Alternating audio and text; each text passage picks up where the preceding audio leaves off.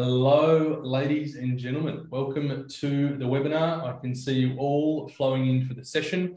Just going to quickly share my screen to make sure you can see that okay.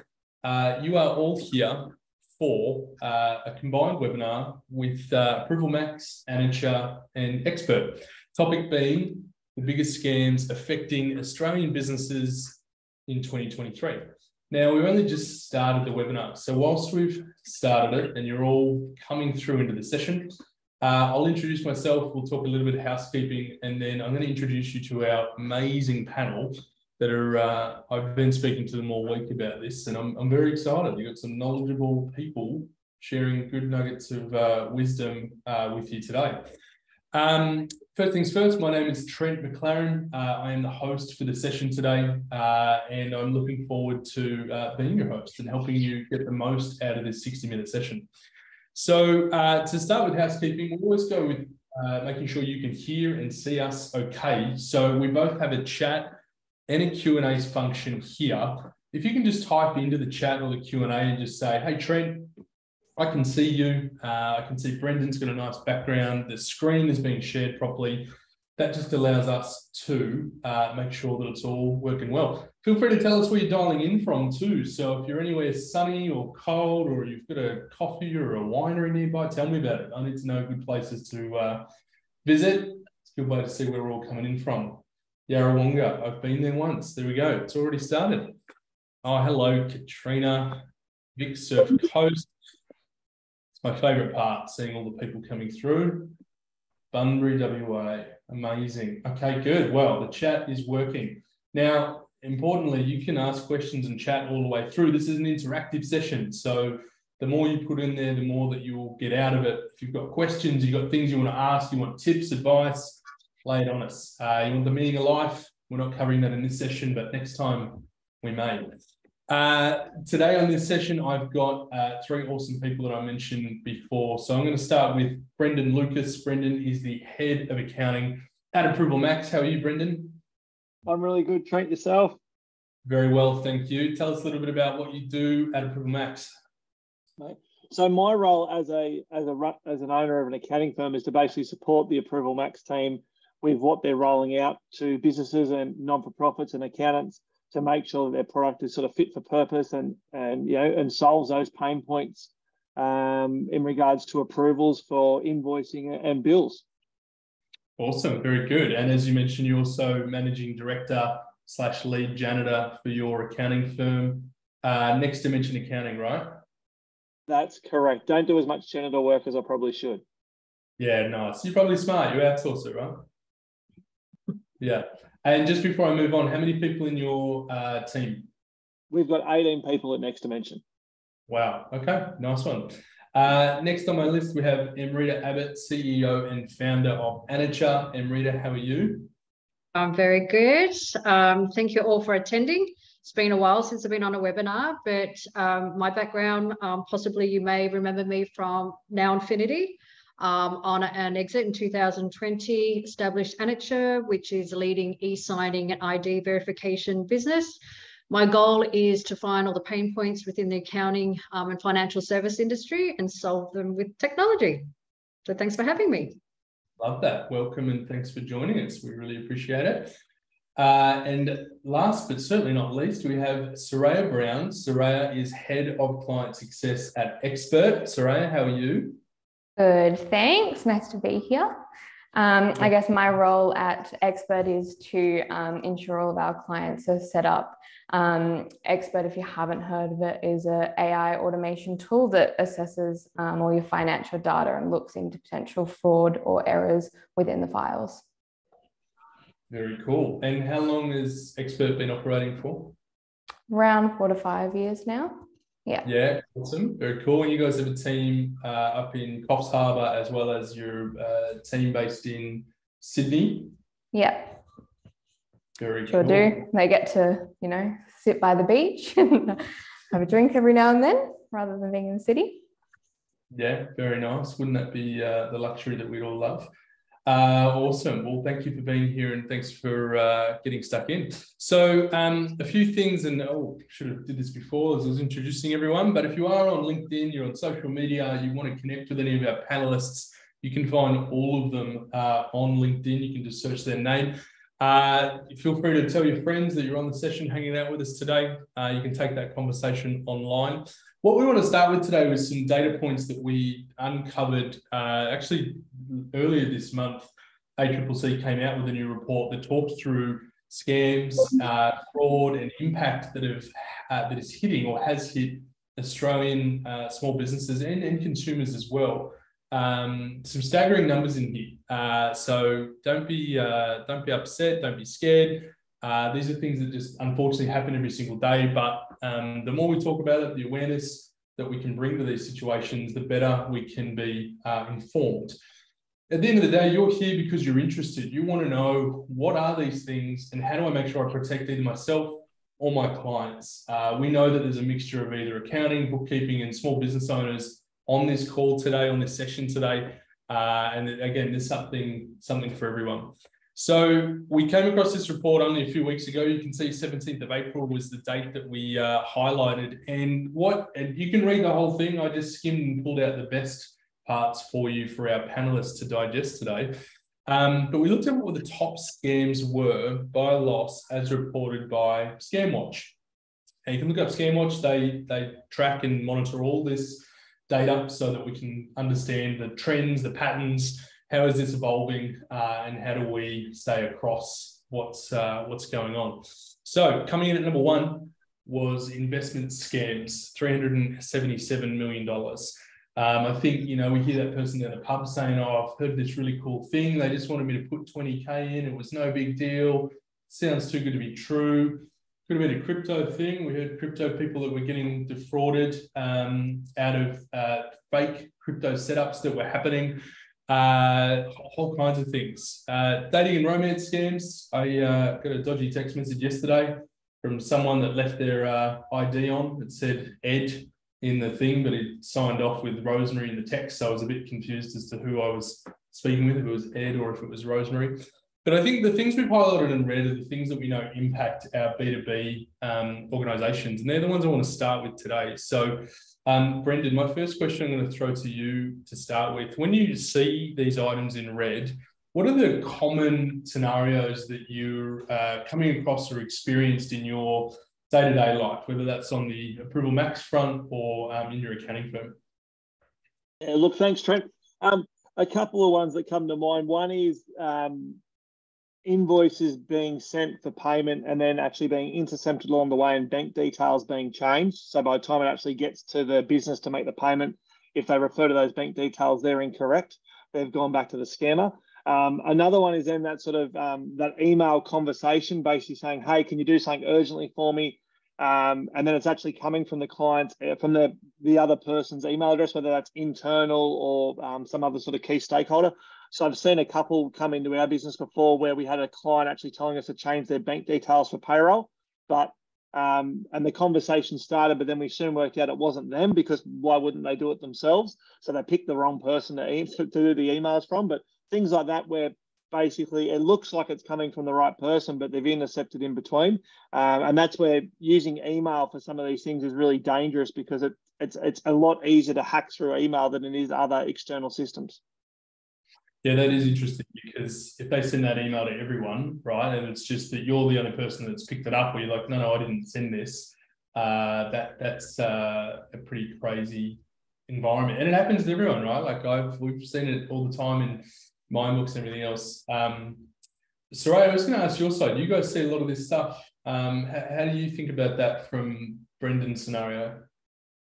Definitely, I think like with XBert, we're going to raise it when we do see those changes actually occur within the accounting file, so we can bring it up and identify, if there have been contact bank accounts changed, or even internally within the practice or the business itself, that someone's gone in and done it themselves as well. Yeah, nice. One of the other ones here we're looking at is identity theft, and I know you're quite passionate about this, which is why you built a product and invested lots of money into it. But How do you guys think about this identity theft piece? Yeah, look, I think just to address even the emails, obviously being an e-signing company, the first question, and I've been in the industry of e-signing since 2012. But the major thing is, who do we know, and do we know the right person is signing at the right time? So some of the things that, we've actually adopted, and this does rely, and does extend to identification, is obviously through the email and the SMSF notifications. And we track these through every step of the process, from when they're delivered, when they're open, when the links are clicked. By doing this, we can actually verify the intended recipient, making sure that we're reaching the right person. We also use properties, metadata properties such as the IP address, the user agent, the geographic location, to ensure that it actually is going to the right person. And also, in addition to that, in tracking the emails and the SMSF notifications, using these sort of metadata properties, we obviously offer two-factor through this email opening, but also we can include a unique verification client reference number, which could be a 6-digit code. So we're well and truly aware of these emails being opened by the wrong recipient or actually tampered with, and this is how we overcome it. So again, the identification process is a little bit different. That's where we use biometrics, but this one just to actually stop the fraudulent behavior of the email in the first instance. So a lot of people don't trust technology, right? Which is why they use emails in the first place, or why they've set it up in a particular way. Yeah. How can we educate our audience today? How can I say that the technology is safer than not doing it? Straight post. Tell me more. Look, I'll jump in here only because, like I said, I've been banging on about for such a long time.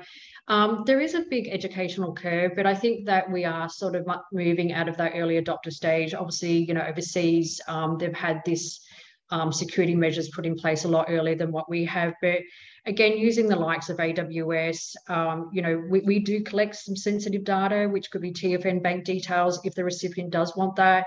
And to achieve the most secure way with encrypted value, we don't use plain text. It's only accessed by the personnel, and using something like Amazon's key management services with encryption technology. So again, it's just education for the end consumer, and hopefully taking them on the journey that this is a much safer way than, still through the postage. And please, we really ensure that do not send this data via email, because this opens you up to, obviously hacking and obviously people interpreting that data and using it for themselves. So definitely decryption keys and the likes of is priority for us. Yeah, okay. Brendan, what about you? What's your feedback? You deal with clients all the time, small business owners. How do you give them confidence that the tech is going to be more secure than doing it manually? Yeah, look, well, and again, I hate bringing up the word again, but COVID just fast-tracked everything, right? That it made it a necessity rather than an option. Most organisations have a portion of their workforce working from home.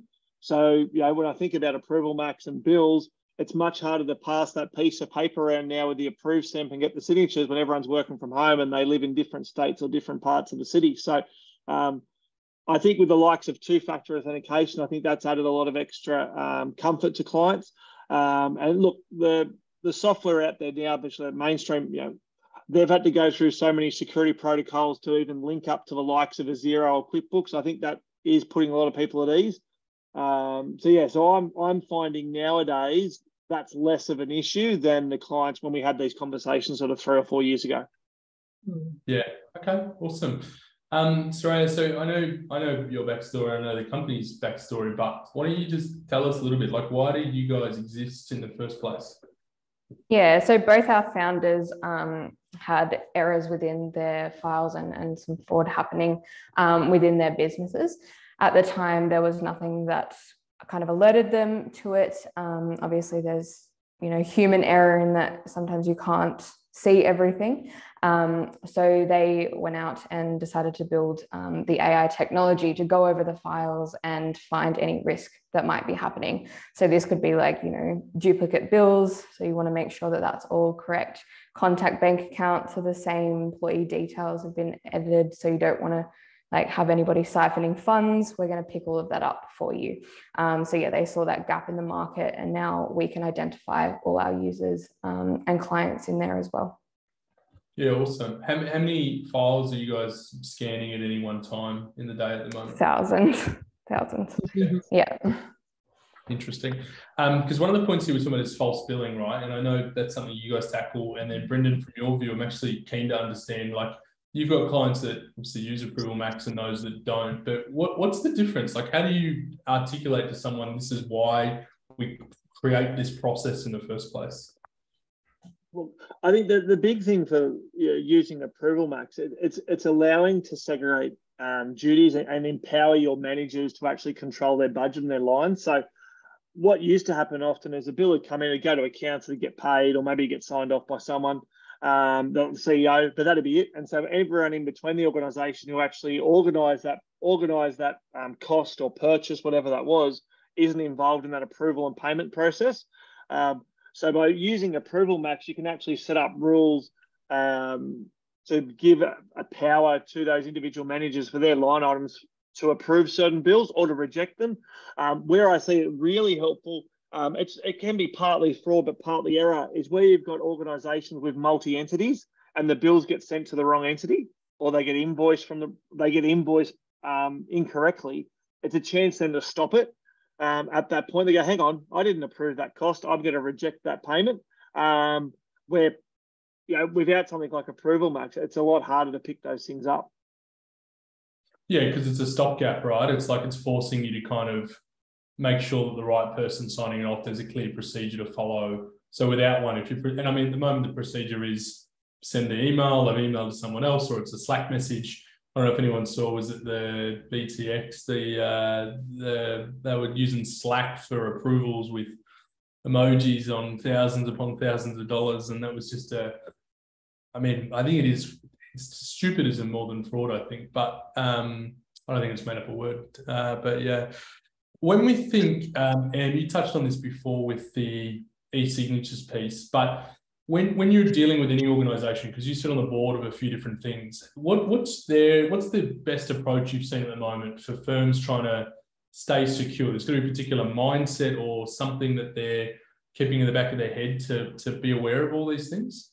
Yeah, look, I think, and the ScamWatch obviously has a page on this too. There's only a couple of valid points really. And I think, I'm sort of talking to everyone that's probably, being preached about this, but, obviously using strong, unique passwords is essential.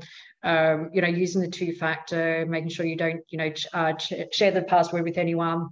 And, just be cautious of when you're clicking down links and so forth. So, I mean, we can only go as far as what the consumer is willing to put into place.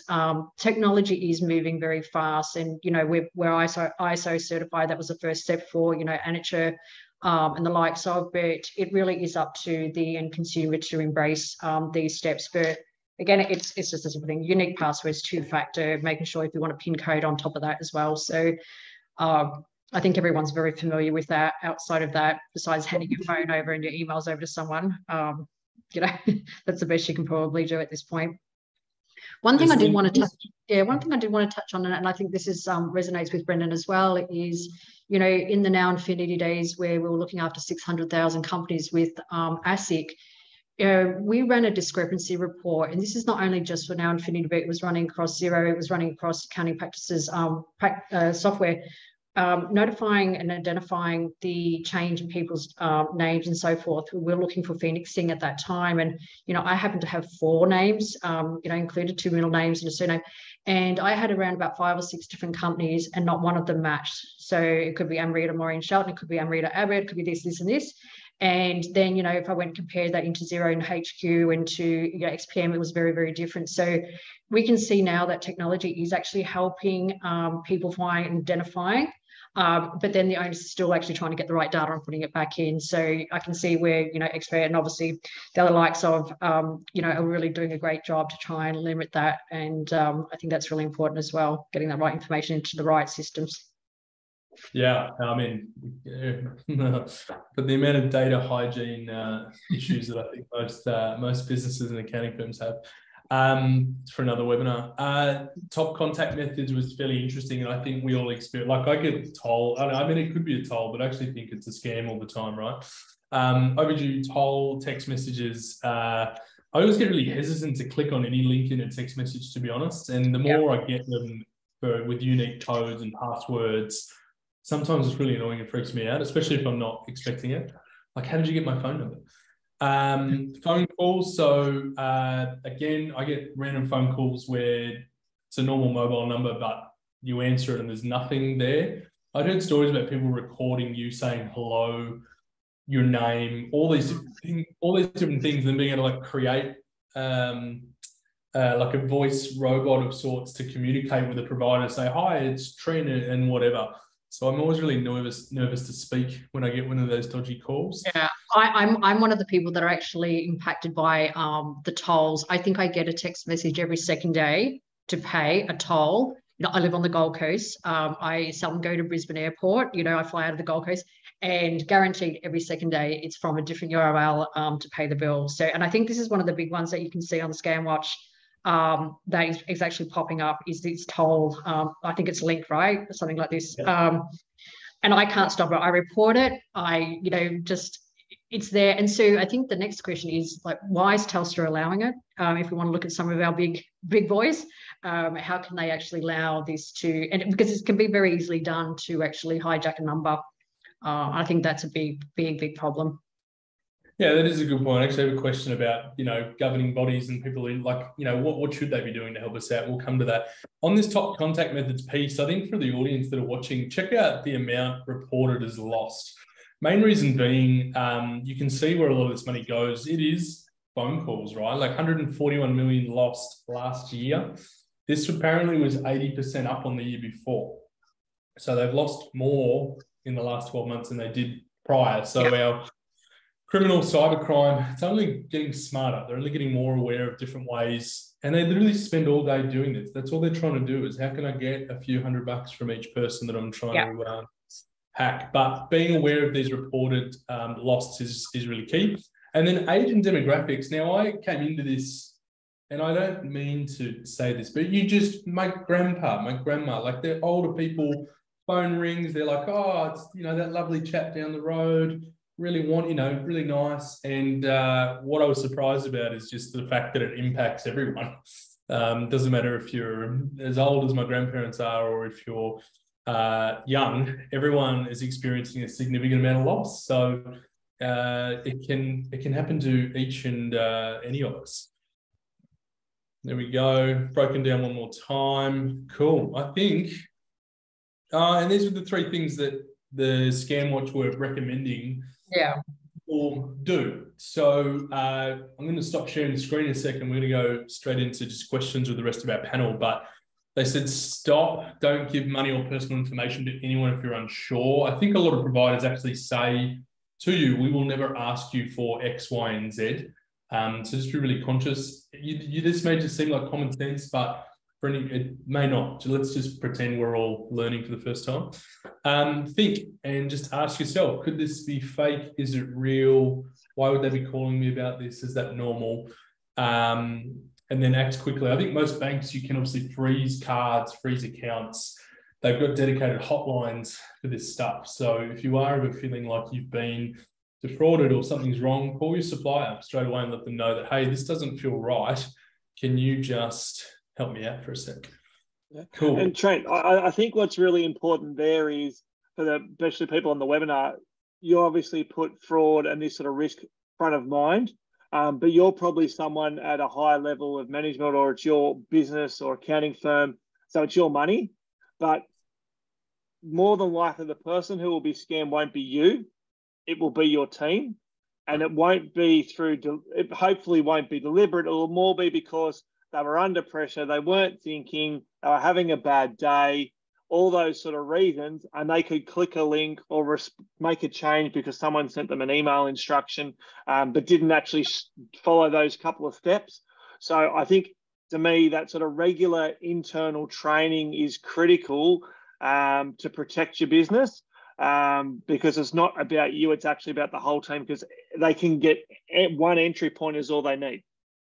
Yeah, I agree. So after we had this session last week, I actually did a session with my team because I freaked out. I was like, oh no, I've thought about this all wrong. It's Tom, one of my EA admin, like in all of my inboxes. I'm like, oh no, what if he clicks on something and I've not looked at or seen it? So yeah, I agree with that point. Train and teach everyone on how to do this.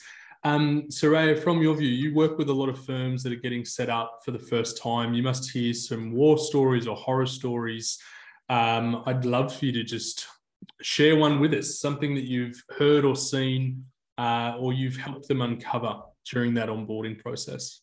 Yeah, I guess like when you first load up a file to XBert, we do look back at like 2 financial years worth of data and what's kind of going on across there. Recently I've seen there's a lot of people doing businesses like doing payments with ABNs that are incorrect on all the bills. So you're kind of not allocating all of that correctly.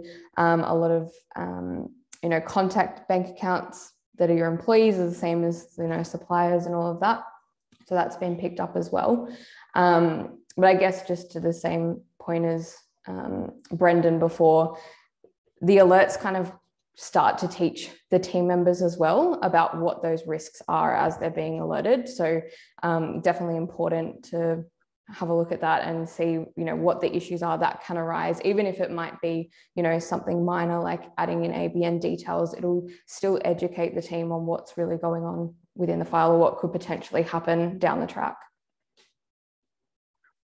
Great. There was I love that, and it's good to just help people be aware. And I always love hearing stories about what they discover through that process. Brendan, I know you've been a user of that product as well, but what's the biggest thing that you've uncovered or it's uncovered for you when you've scanned all your files? Yeah, look, one, it didn't end up being scanned, but it was quite interesting. It popped up and said this bank account details for Joe Smith was the same as Sally Jones, who's your employee. So I rang the owner and said, hey, what's going on here? Did you know it's the same bank details? He goes, oh, that's a bit of a worry. I'll get back to you on that one. Makes a couple of inquiries. Go, oh no, they're actually together. So they're spouses and they've just used their bank details for the refund. He goes, oh, we're okay. He said, but geez, that's good that you found that. And to me, that's where it comes down to who has access in your accounting system to change bank details to reduce that risk, because you want XBert to pick it up and you want ApprovalMax to do the process. But once the money's gone, it is harder to get it back. So obviously controlling that at the outset, I think is critical.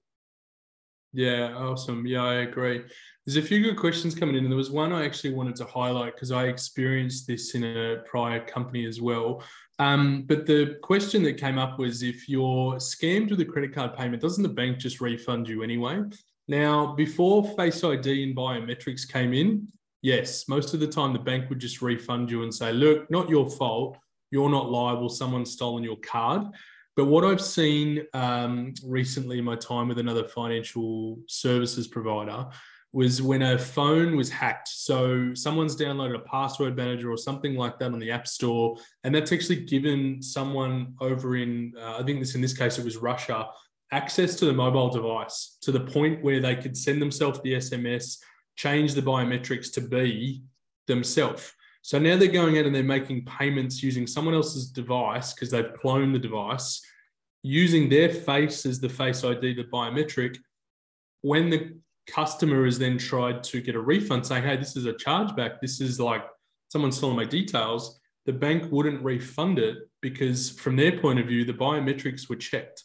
Everything was done according to what was set in place. The fault and the liability sat with the person that installed the password manager on their phone. That was their fault, not necessarily the bank's fault. So it was an interesting, it was an interesting sort of insight, because my expectation was that if you've had a fraudulent payment, I've had a fraudulent payment on Amex before, I got it back pretty much straight away. But in this case, there was thousands of dollars that this business was not going to get back because of the way that the identity and then payments were stolen in there. There's a few good questions to you. Sorry. I think that's an important thing too. I've actually experienced the same thing. It was around about this time last year. I obviously don't check my bank statements, but my son was, grateful enough to go through it and said, oh, what's Thirsty Camel? I said, I have no idea. And he said, oh, it looks like you spent quite a couple of $1,000s at Thirsty Camel. Unbeknown to me, that actually is a bottle shop in Surface. Now, it was about $6,000 spent using a card that I actually still had in my wallet. So again, the same thing, somehow they got it onto their phone, they were tapping it. And the banks did actually reimburse it because it was multiple locations and different flights and things like this. So there was an exorbitant amount of expenditure, but I had my card, I hadn't changed my phone, I got my phone, all the security was there, but somehow through the tapping service, I was actually then, skimmed or whatever, and they were actually going out and using it. I did not experience the fact that the banks did not reimburse, but it's still unbeknown to me how they could do that without actually having access to my card. That's pretty crazy. Yeah, someone just asked about what happens when a deposit goes into a fraudulent account. And my answer is probably the same. It depends on circumstance. Like I don't work for the bank. I'm not necessarily an expert in that piece, but this is where having good AP scanning or AP processes is key, right? Like Brendan, you probably speak to that more than most, or even Soraya from your side too. Like you're scanning all the data. Brendan, you've got the stopgap in place to make sure that everything's checked accordingly. But circumstances will always determine and depend on, and it changes all the time because that biometrics thing I mentioned before wasn't a problem 10 years ago. That's only a 5-year piece of technology, being able to do Touch ID, Face ID, and all that. So it's important that we stay across and aware of all those things. Yeah, Trent, with that payment, I think the key thing is when you're making payments to new suppliers is what's your verification process to be comfortable those bank details are correct. Because if you are receiving them via email, we know from what Marina said, that's not the most secure platform, but we all rely heavily on it. So to me, what we encourage our clients to do is to get someone to verbally confirm and to ring a public number from Google or something like that. Don't use the phone number on the invoice you got because they could have just changed that as well. But I think that gives you some protection. And then otherwise, if an invoice comes in with new bank details, then making sure, again, you don't just go and change them without, again, reverbal approval. Because otherwise, if all you're doing is making payments to the same bank details you used previously, well, that is you've guaranteed it worked once. So the worst thing that can happen is that bank account will close and get your money back.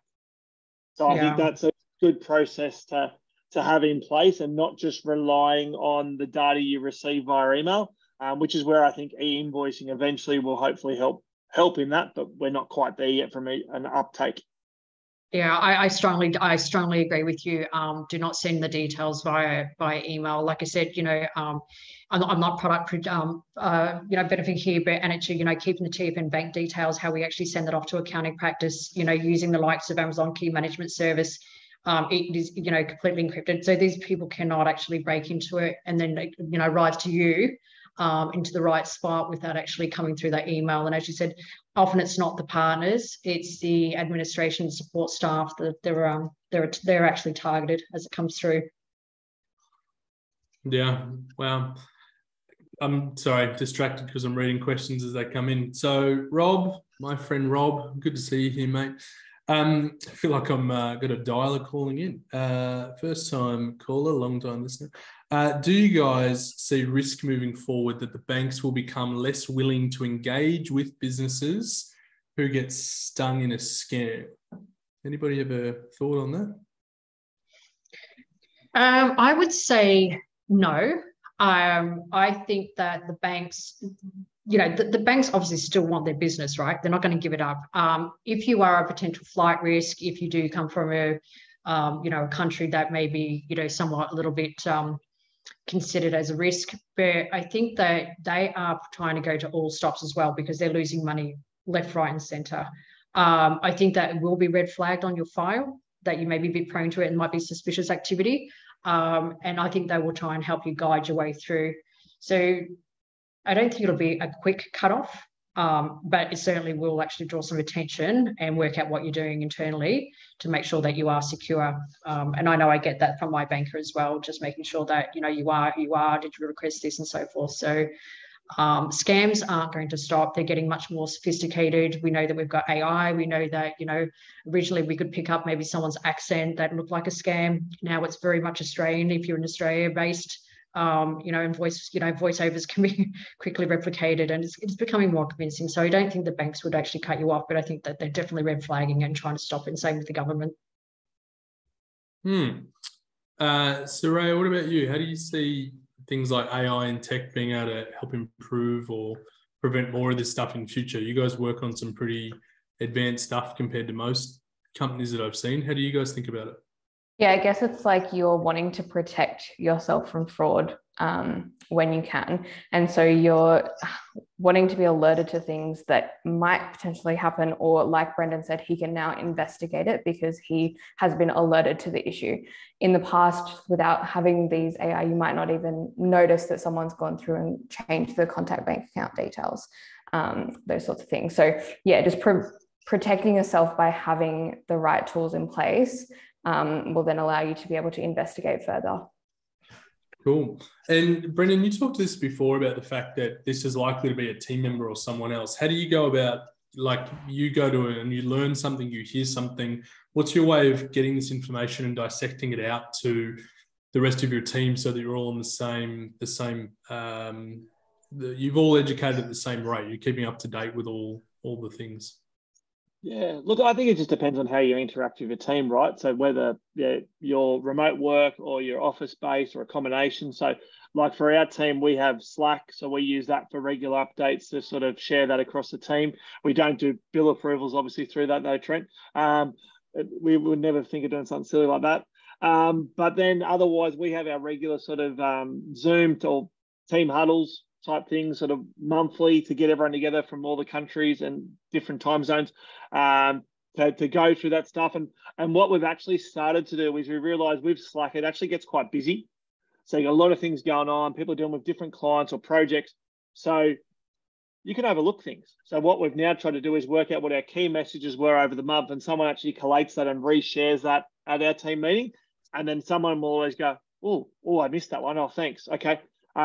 Where we just took it for granted that everyone read every message, and that's just not possible with the digital volume of messages we get these days. So that's been an extra way to sort of catch it up for us.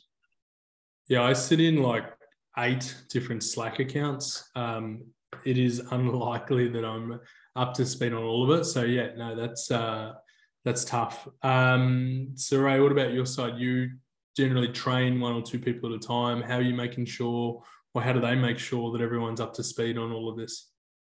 Yeah, I guess the benefit of XBert is that you can put all your reoccurring workflow in there as well. So you can have your processes that are all the same across your whole practice, so no one's missing anything. And at the same time as working through those tasks, you can see if there's any errors or anomalies within the file. So it's constantly being picked up. Everyone can see you're working with each other, and you've got that generic process. As well as the experts alerting you to, any risk. And like I said before, kind of letting you know what that risk could be in the future if you don't go further and investigate it. Yeah, cool. And there's heaps of questions coming through, which is great. Lots of comments, lots of people that have experienced certain things. We've seen a lot of people saying, yeah, I get tolls, but I live in WA, so I never actually do anything with them or whichever. People saying if you're giving money to fraudsters, the banks won't reimburse you because you gave permission for the transfer. Lots of good things in here. There was a question here I thought might be interesting, see if anyone knows the answer. Kathy, or signed off as Kiwi Kathy, I appreciated that, Kathy. How do you compare the vulnerability of Australians who are getting scammed compared to those who are in New Zealand, on the right side of the ditch, as Kiwi Kathy says? Anyone have a thought or an opinion? I don't know. That it sounds like a loaded question. No insight. Cool. Look, yeah, I don't know. I think, you do have a lot of international investors coming through New Zealand. They do actually have a strong mandate for identification. So they're mandated every 12 months that you have to go through this process. Whilst it's only been introduced, it has been around in Australia for a while now, but the Tax Practitioner Board and the ATO only mandated it this year. I don't think it's been adopted or adapted very well, but I think that New Zealand does have stronger measures in terms of identification theft and so forth. And again, I'm probably more referring to the likes of finishing and so forth.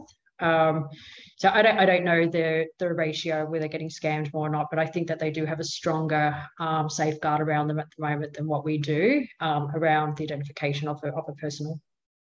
Yeah, I've noticed that in the UK as well. They're that's coming up a lot more and more, that AML, KYC, anti-money laundering, know your customer checks and so forth.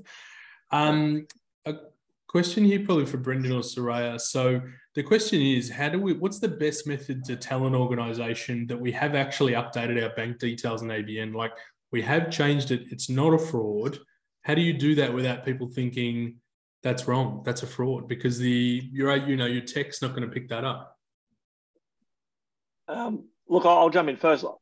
Look, hopefully some people will still think it's a scam, because if they've done that, then they're at least being cautious, which I guess is part of the message today of not underreacting. So I think you're always under the risk that some people will go, hey, is that true? But to me, that should be hopefully a quick phone, because they should be phoning you, quick phone call, yes, it's confirmed. How do you try to reduce the risk of people overreacting? I think it's just a couple of channels of communication. So rather than just putting it on your invoice, it's probably also doing a separate mail out, letting them know that that's coming. If you've got any other paraphernalia stuff that goes out to clients on a regular basis, letting them know. I wouldn't be going and advertising your bank details on your website or anything, but I think still to at least say, hey, yes, there has been a recent change. You would have got notified. Ring our office if you want to verbally confirm. And that's almost promoting good fraud protection for your suppliers and customers as well. Otherwise, I guess the benefit of some of the accounting systems these days is that they do sort of internal invoice as far as those links. So they don't actually give you a PDF, it's just a link to that invoice. So that helps a bit as well, where that's going to a Xero or a QuickBooks web address, which is your invoice. It will have the correct bank details, where the PDF would be, I guess, a higher risk of that being intercepted. But I think the short answer is multiple forms of communication to give them more confidence that it is actually a legitimate change. Yeah, cool. Makes sense. Anyone have anything to add on top of that? I guess with XBert linking in with the ABR, we're going to always ensure that your details are up to date with the ABR and making sure that your ABN details are correct. We're also going to look over any attachments that you have to make sure that, that ABNs are correct on there. So if you are flagged with something like that and you haven't been told by the client and they've given you, a new ABN or anything like that, you can triple check it through there as well. That's pretty cool. Yeah. Very good. Hey, we're coming into our probably last 10 minutes or so. So anyone that's listening, again, questions, the chat. Hey, you guys are on fire with the chat today. Keep it coming. So that was good. Just had one from Nisha. Hope I pronounced that properly. Can you believe that a scammer lodged an activity statement on behalf of a client and they got a huge refund from it? It's an interesting piece there around BAS lodgements, how we're lodging tax. I was going to throw it to Rita, but I'll just throw it to, if anyone else has an opinion as well, please do. But how do we see our regulatory bodies, our banks, our governments, how do we see them stepping in to help with some of this stuff? Because we saw some big blowouts with Medibank, Optus, even Service New South Wales has experienced a little bit of this this year as well. What should we expect, or what should we be asking them to help do for us?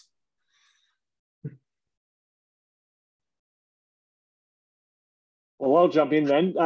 I think to Rita's point before she touched on it, we've got to stop it at the first gate, right? And the first gate is before it even gets to the consumer or the individual. So to me, at some point, like I would expect the government's going to put extra responsibility on the likes of Telstra, Optus, and the internet providers to actually stop these spam emails, phone calls, and text messages from even getting to the other side. I had seen some media that Optus had stopped so many text messages, or Telstra, one of the two, but we all know we're still getting lots of them. So that's, at least they're stopping some, but with all the technology that is available, at some point they're going to be asked to do more. Yeah, I think so too, and I think they really should. Like I said, I've actually just reverse engineered how quickly it is to hijack someone's phone number just for the security purposes of our company, and it's such a simple process to be able to do that, and it's so scary, it's alarming. One of the things that we do for our clients with Annature, because we don't advertise Annature in the in the email or the text message, we want it to be branded, our clients. So whether it's your business, Brendan, or whatever it may be, but the text message is coming from your dedicated text number with your logo, your details. The email is always branded you. So this gives the client an understanding. If it's coming from Annature, they probably don't understand who we are, but certainly when it comes from your firm, this is another step measure to put in place. So we really, try and take those new clients down that journey on this path. One of our biggest clients is McDonald's, and McDonald's use us for HR purposes because they have a lot of juniors that are coming through and need a parental consent for them to actually start their employment. So again, coming from McDonald's, they actually know who they're talking to. They've got a child that's just starting work. And so they can actually, obviously provide a lot of detail there to a complete stranger. So the government does have to step up, but again, it's just those simple measures as to who the recipient is, where it's coming from, is it a trusted source? And as you said before, Brendan, educating your clients, we would never send this to you. And the banks always say that to you too. We would never send you this. We would never ask you that. The ATO would never ring you for this or that. So I think, it is getting stronger, but it's just, we have to keep reiterating this to our clients as to what we would and wouldn't do and what to expect and what not to expect from us that goes through. Soraya, any other final points or comments on this part? Not on that one. Cool. So just to recap as we head into the end of this, you can all see my screen again now. Is that right? Should be How to protect yourself from scams. Fab. So there was 3 things. We said stop, think, protect. I think the other thing that we've talked a little bit about in this session has been your process, your systems. Like, what are you using to help make this easy for you? Because example, if you're collecting driver's license and details and things in your inbox, that's a risk. If you're having to do those KYC, AML checks, don't do that. Use a system. There's plenty of good systems out there. Example, Emrita and the team at Annature are here today. That's exactly what they do if you're looking for that sort of stuff. Don't manually approve bills in inboxes or text messages or Slack channels. You've got tools like ApprovalMax that help you put those stop gaps in place. And then lastly, if you're just needing, again, it's hard to be across lots of clients. So having your systems checked automatically by a system like XBert, the AI system, then you're one less thing that you're needing to do and you're getting alerted when something might happen, not if. So you're not just checking everything for the sake of it. You're getting it flagged to you once you know there is something to actually check out. Now, if anyone's got another question or anything in the chat, you can put that in here. You're welcome to ask our panel absolutely everything except what they're having for dinner tonight. One thing that I should touch on too that comes up all the time is where is your data stored? It is one of the most common questions that we get asked. I know it's not probably raised in the questions with the group today, but just to reiterate that, obviously we did have a lot of companies that were offshore that were providing services to Australia and New Zealand and so forth. It is important that we actually have our data here. For the likes of Annature, we use Amazon Web Services. Our data is replicated over three zones within Australia. So if one goes down or potentially there's a disaster, environmental disaster, the others will kick in. But also to that, they include regular security updates, automatically, audits and automatically security updates. So for those that do actually question, like where's the data stored, we store it within each region. So even though we are a global company, each one has its own data house and it's replicated maybe over 3 different locations. So if one's down, the other one comes up. So maybe not so important to the end consumer, but it is your data. If as accountants and so forth, I would be asking that question. It's a really valid one. Where is it? Yeah, cool. Awesome. Thank you. Love it. No other questions coming through. So what we're going to do to end, I'm actually just going to ask all of you one question. Just tell us one sentence about the businesses you represent that are trying to help solve this problem. I kind of did this before just as a wrap, but if you just want to go through, and Brendan, you're at the top of my screen, so I'll start with you. Just talk us through what's that one thing that you think ApprovalMax is doing in this space to help protect everyone? Thanks, Trent. Look, for me, ApprovalMax just makes the ability to keep control of your expenditure and empower that across your team. So it's not one person responsible. So we love it across our client base. We can see what's happening. And then if there are any other issues regarding who approved what or why did we pay this, there's a good audit trail which goes straight in your accounting system. So I think to take away all that paper, all that risk of email and Slack messages, something like ApprovalMax is really, it just streamlines the hell of it and puts a lot better safeguards than what you could ever do as your own sort of makeshift system. So, yeah, awesome. It's purpose built, right? Like it's built specifically for that reason. Why would you do anything else? Rita. Yeah, so ours is pretty simple. Obviously, we are interacting with a lot of clients that need to sign, whether it's contracts, whether it's agreements, whether it's engagement letters and so forth, and ensuring that, in particular, because since COVID kicked in, that the person that is signing, that we actually understand it is the right person that is signing, and that we have a complete audit trail on that.